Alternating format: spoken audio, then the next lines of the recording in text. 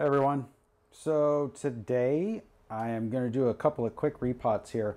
This is going to be not going to take too long, but I'm super excited about these pine trees that I started this past spring, and I wanted to just sort of go through the quick process that I'm using on these to improve the roots. And these guys are only 9 months old at this point. It's January 2021 right now, and they were started, I believe, in March of 2020.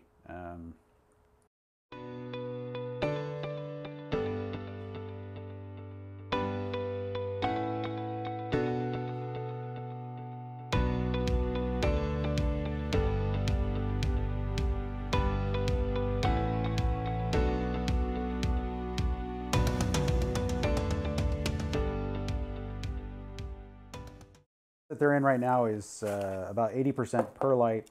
It has these guys have a little bit of bark at the bottom just to keep the perlite from falling out of the holes that are in the bottom of the container.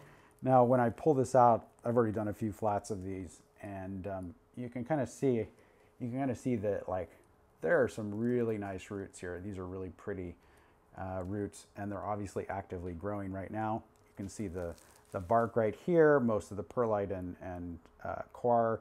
So like 80% perlite, 20% cocoa coir on the top portion. So I'm going to go ahead and cut off the bottom third of the root ball, basically just as if I using the scissors like Walter Paul's Sawzall technique. And if you guys don't know what that is, I just Google Walter Paul and Sawzall. Paul is P-A-L-L. Sawzall is S-A-W-Z-A-L-L, or reciprocating saw, I guess. Anyway, okay, so I cut off the bottom third, and then I want to kind of rake out the crossing roots that I have so that I can see what the structure of the roots is. And in this case, it doesn't look too bad. I'm going to cut it into kind of like a circle here. I want all of these root tips to be relatively short because I'm trying to, just like I have here, these have already been trimmed back once. The seeds were started in a flat and then transferred into these 3-inch containers to grow out. And when I did that, I actually didn't think that I was going to be repotting them this winter, but I decided to take some of these just to kind of demonstrate how good the roots can be. These. So if you're a bonsai black pine nut, you probably know all about the seedling cutting technique. And these were not seedling cuttings. But you can see I have a nice radial spread of roots that's coming out in all directions. They're not all the same size, but that's okay. What we're going to do is we're going to trim the bigger ones shorter, and we're going to leave the little ones a little bit longer. I'm also looking to have the roots pretty consistently slope downward. I don't want the roots to come down and go at a 90 degrees out from the trunk. That later causes basically like a pancake as the tree gets older. And you might want that on a maple tree, on a Japanese maple or a trident, but on a black pine, it doesn't look that great. I grew a few of them, and well, I gotta say, it looks kind of cool, but it's definitely not the convention in terms of black pine rooting. So I think it's more desirable to have the roots kind of gently splay out and kind of enter the soil at a 30-degree angle, or maybe even 45. So the second one kind of fell apart on the bottom there, which means that it probably has a little bit less root mass in this pot. I'm going to just go through the same procedure, kind of raking things, cutting the larger roots a little bit shorter than the smaller roots, and making kind of a cone shape root structure, which you can see is sort of what I have going on there. Now, the section right here where these roots are not all coming out at the same angle, I'm not too concerned about yet. I'm going to cut back the stuff that's underneath here a little bit more. But, if there was if there was a long taproot coming out of here, which didn't happen because of the flats that they were in, then I would definitely want to cut that off. But all these roots are going down and then pretty much splaying out at the angle that I want. All right, so I've got those out. I've got both roots cut. Let me get this soil out of the way. And I don't like using perlite and cocoa or peat in the bottom of pots that I'm putting black pines into, but I don't mind using it as the top dressing. And because these trees are nice and healthy, no root aphids, no signs of root disease, I'm just going to go ahead and reuse this soil as the top third. But I'm going to pot them up into these pond baskets that are like kind of 6 inches tall, 6-inch diameter. I have one here with pumice and bark in it that I'll use for demonstration purposes. Grab a piece of,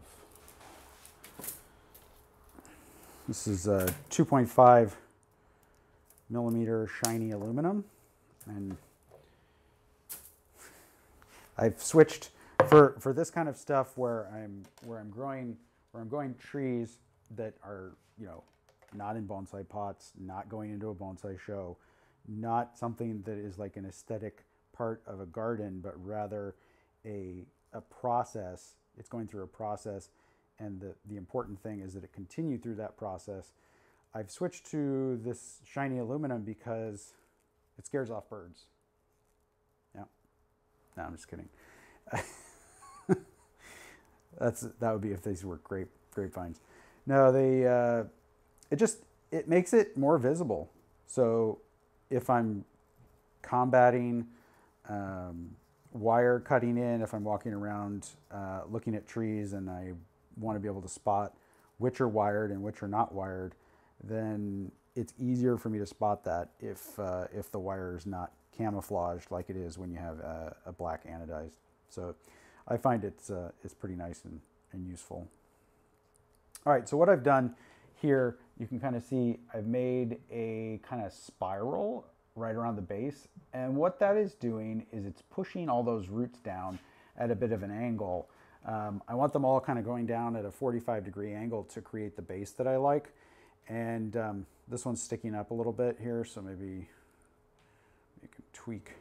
You can use this sort of loop and a half of wire to kind of spread all those roots out. Now the roots are still going to go out from this, but I just want the major roots heading down. These will all fuse as the tree gets older. And then I've wrapped the wire around at a 45, going between the needles as much as possible. If you smash a few of them, it's not a big deal. But this is kind of off the topic of repotting, but when I work with this kind of stuff, I always do these two operations together because it allows you to see the entire tree. You're looking at the root structure, you're looking at the entire trunk structure, and you get a sense of everything all at once. So since I've got the roots positioned, I want to put some movement in this, and there's a lot of different ways to do it. You can put whatever movement you want in. I tend to try to start with a relatively tight bend as close to the roots as possible. Sometimes you can actually put the bend into this mass of roots, which would be more the case with an exposed root, but you can use these roots to that purpose. Now, a little way up the stem, these are side buds that you can see on here, and there's 1, 2, 3, 4, 5, 6, 7, looks like 7 or 8 of them on here. None of them are so big that I'm concerned about a whorl or anything like that.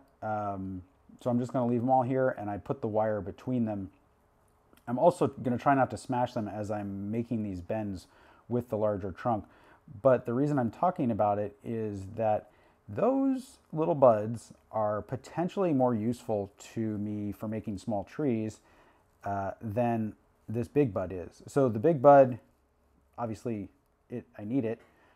That bud is what's going to make a big trunk extension, and it's going to create more thickness, more wood.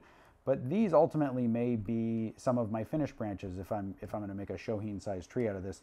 And I've gone ahead and bent the trunk in such a way that with relatively tight bends, kind of irregular bends, this this bud that's hanging sort of directly downward maybe ultimately won't be useful, but I'm not going to cut it off for right now. I'm just gonna leave this to grow and see what it looks like in a year, or maybe a little bit less than a year. So when they're short like this, I don't even tie them into these pond baskets. If I was concerned about the tree tipping over, I might add some little #1 aluminum to a loop of wire up here so that this can't move like this. But you can see I've got the soil 1.5 inches or 2 inches below the rim here, and I've set the tree in there. I'm going to take this mixture of soil that came out of the pot that it was in before, and I just pulled the larger bark bits out, leaving the smaller ones. And put a little mound in it, nestle the roots in there. When you're doing this kind of bending, one of the things that happens is you get these needles sticking down into the soil. I tend to try to hold those needles up while I'm adding soil.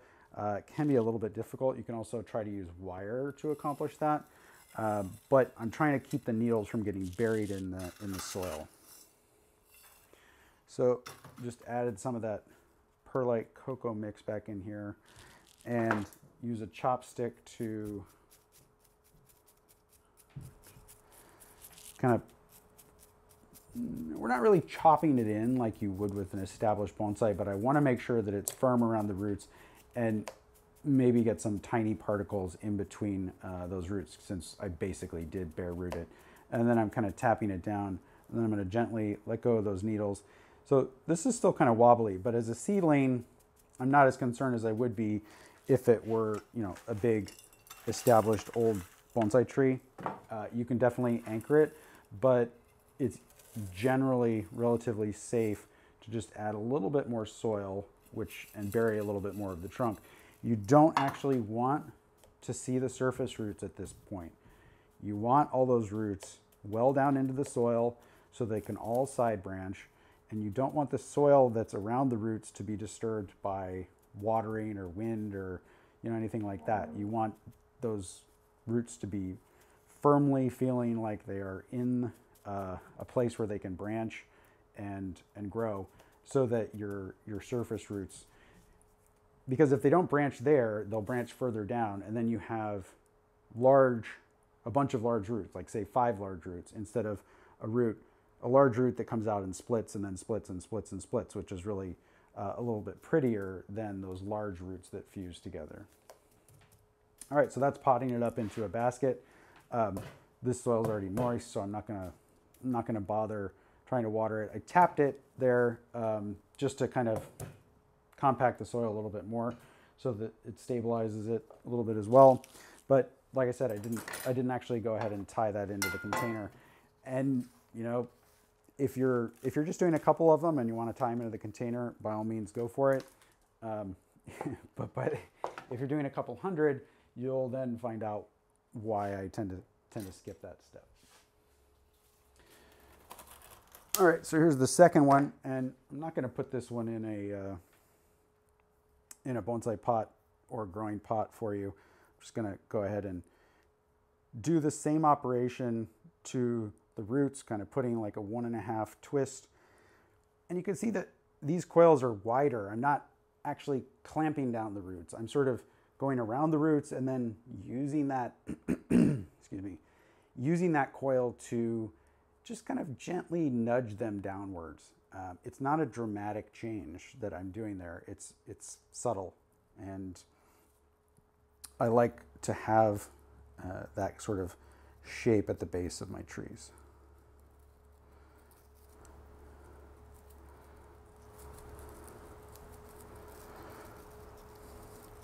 So the last one I made into a little shohin. This one has a similar budding pattern. You can see 1, 2, 3, 4, 5, 6, 6 buds of varying size here in this sort of 1.5 inch long part of the stem. And then there's not really any established side buds up here. We just have the large bud at the top. By bending this over, I'm going to make these stronger. But when I'm bending trees, I always try to make trees different. I don't want to just make every tree have exactly the same, you know, trunk line or whatever. So I'm going to make this one a little bit taller like that. That means that maybe it's going to be a, maybe it's going to be a bunjin. Maybe ultimately I'm going to cut it back here. It's kind of hard to say, but adding some twist and some interesting movement, but not necessarily adding the compact movement that would make it into something that you would almost have to use for shohin. Although that last little tweak that I did made it almost into a corkscrew. When you're making bends, the sort of creating a line that's unpredictable is what I'm usually after. And occasionally I create an unpredictable line, that's what I just did, and then tweak it and end up looking like, oh, that just looks like a pigtail. It's like basically a spiral with a little bit of intricate movement in it. But so I'm going to go do something else here so that it doesn't look like a pigtail. All right, and I'll just go ahead and plant this the same way as I did the other one into a basket. I have previously planted trees at this stage into bonsai containers, and if you're looking to make, small bunjin size pines, it's not a bad time to do it. You've got an established, beginning of a root ball here that's relatively small, and if you put it in a small container, it's going to grow slower, so that over the course of 15 years, instead of having a big trunk from growing it in a big pond basket or something like that, you might have a trunk that's only like the size of my pinky or thumb or something, depending on exactly how you treat it. So, black pine root work. Thanks, guys. Thanks for watching. See you next time.